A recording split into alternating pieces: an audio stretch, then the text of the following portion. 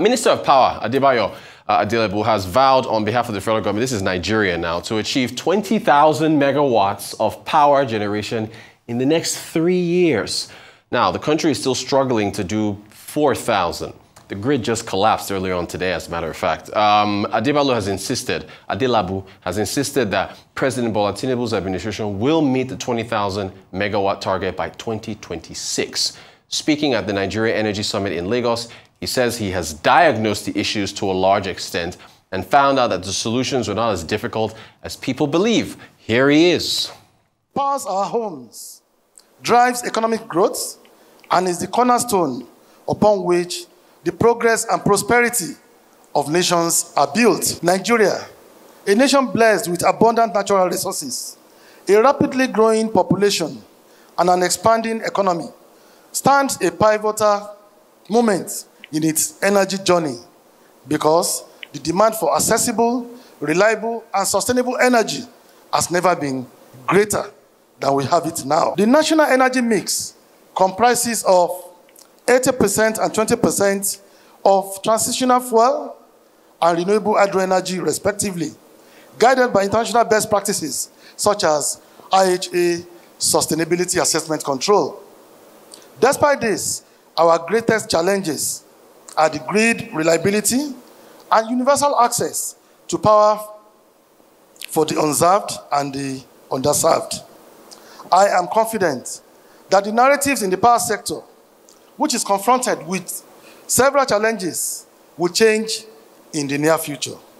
The challenges we face, ensuring access to reliable and affordable energy for all, are quite complex. It ranges from issues of energy security, sustainability, to addressing climate change.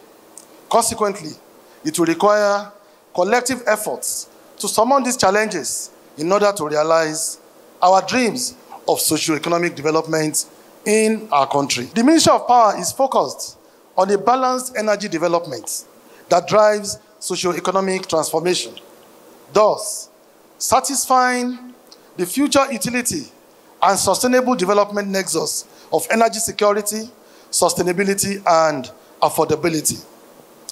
Thus, as we convene here today, we are united by a common purpose to address the critical challenges and seize the immense opportunities in the energy sector in Nigeria. The goal of this conference is not just to discuss these challenges, but to collaborate and implement concrete actions that will lead us towards a brighter and more sustainable energy future. We must therefore never underestimate the power of strategic collaborations in this pivotal sector.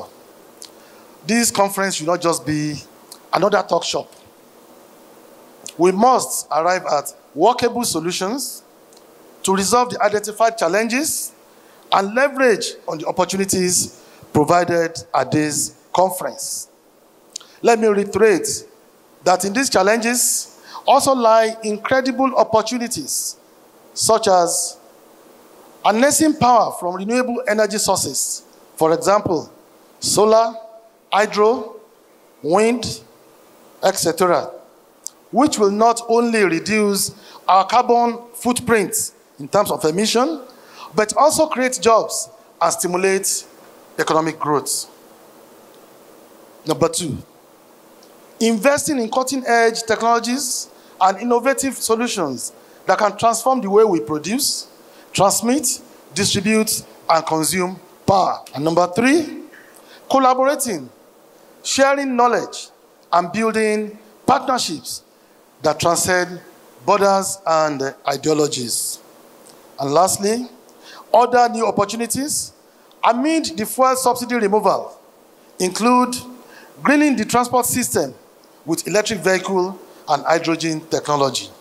Achieving a reliable, functional, affordable power to all Nigerians is not a task that is not possible.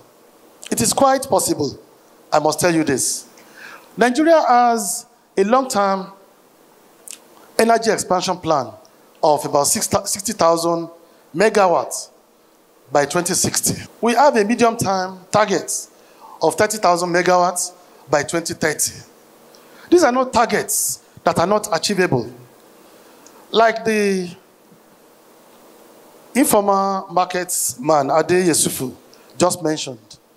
I just came back from South Korea to attend the Just Energy Transition and Agri-Transformation Conference. And South Korea, I can tell you, they had an amazing story to tell. This was a country about less than 50 years ago. They were net recipients of foreign aids. Even Nigeria was sending food aids to South Korea during the war, before the ceasefire of 1953. They were generating less than 4,000 megawatts of power. But today, a country that is a little less than 50 million population, they generate well over 130,000 megawatts of power. It's quite amazing. They're not just generating, they're able to transmit, distribute, and get this to the doorsteps of the end users. So who says 60,000 megawatts is not achievable in less than 40 years in Nigeria? It is.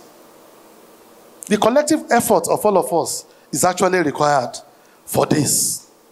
But let me mention the fact that it is not just enough to generate power. As I have seen that we are actually in a very good position, given the kind of expression of interest to invest in Nigeria by generating companies, to achieve the 30,000 megawatts by 2030 and 60,000 megawatts by 2060. But how do we get this to end users? Because it is the end user that they call the last mile that pay for all the segment operators in the value chain. If you cannot transmit as much as 80–85% of the generated power to distributing companies, and they getting it to the customers, then we are wasting investments. Beyond improving our transmission and distribution infrastructures, we must invest in metering technology. Today we have over 8 million meter gap in Nigeria. If you can reduce or even eliminate this gap and come up with technology to ensure that collections are monitored, and we're able to collect nothing less than 90% of power distributed, of course, liquidity is assured in this country.